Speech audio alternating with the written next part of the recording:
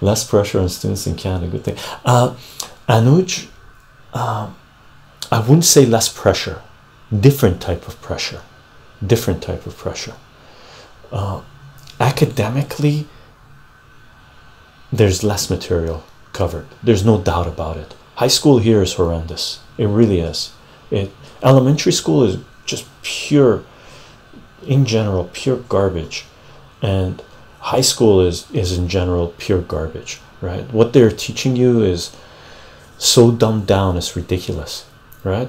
So on an academic front, it's easier compared to other parts of the world, some other parts of the world, right? However, the societal, social pressures on people here are extremely heavy, extremely heavy. Really, people don't appreciate how much pressure kids are in.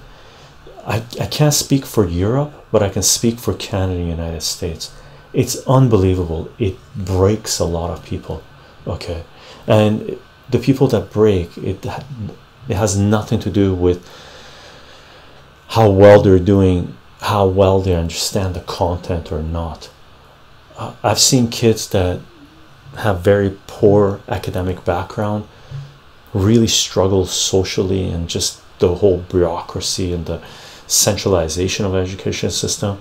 And I've seen kids that are, they do better than me in the exams, or they would, because they're way more focused sometimes. And I've seen the school system break them as well, right? So it's a different beast, it's a different game. Both require a certain amount of resilience. Common Core math is bad. Voyager, I have yet in Canada and United States see a centralized education program being passed down through the centralized education system, which has improved the education overall. Every decade is getting worse and worse. Every 5 years is getting worse and worse.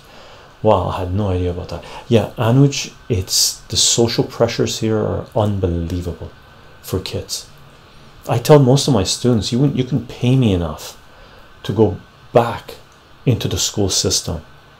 No thank you, I'm not into that, right? I can speak for Europe, pretty much the same. Is it, Olive? Okay. Yeah, the pressures in the Western world on kids is wow. And it's, the reasons for it are multifaceted, right? There's multiple reasons for it. Like Anush, just imagine this, right? You've been going to education, you've been going to a centralized education from grade 1 all the way to grade 12, and you graduate high school with barely being able to read and write and barely being able to do mathematics.